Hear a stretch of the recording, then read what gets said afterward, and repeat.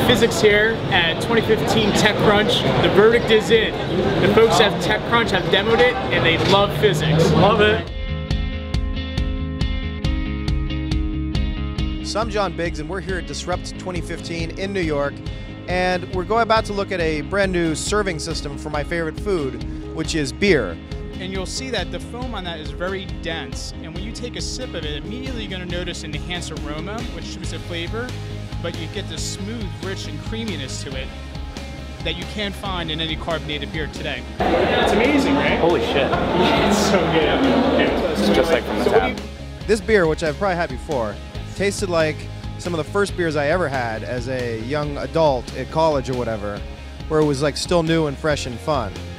So you may have achieved something great here.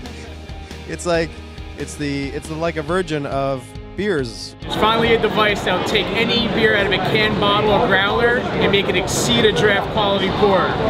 Respect beer.